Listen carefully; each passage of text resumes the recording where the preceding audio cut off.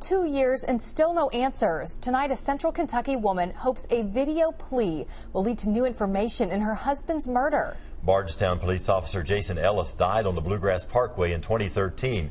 Police say he got out of his cruiser to pick up debris when someone shot him. Today, Kentucky State Police posted a video of Ellis's widow asking for information that might lead to an arrest. Garrett Weimer is in Bardstown with the story first on Fox. As that anniversary nears, still without answers, Ellis's widow is making a personal plea for help. In a video just released from Kentucky State Police, Amy Ellis says she and her kids can't truly heal until they know who killed her husband and why. Ellis says even though her husband is now in a better place, things remain difficult for them here. Ellis says only time can't heal their wound and asks anyone who knows something about what happened to contact police. Do not hide in the dark shadows any longer.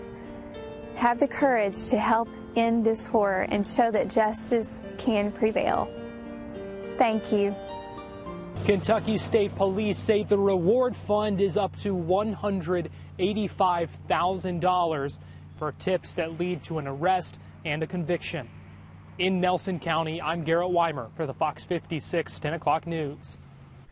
State police hope to spread the video across the country through social media.